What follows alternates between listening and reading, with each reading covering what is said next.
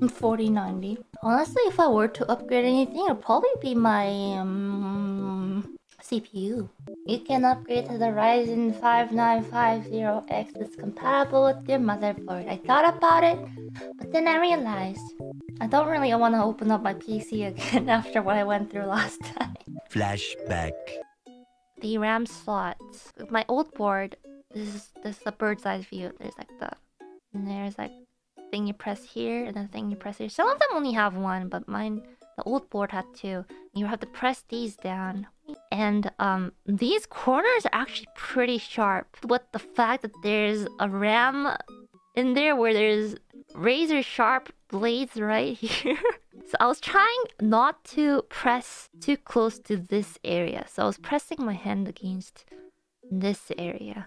And my finger slipped and it got bloody. End of flashback. The blood sacrifice to get it working, you know.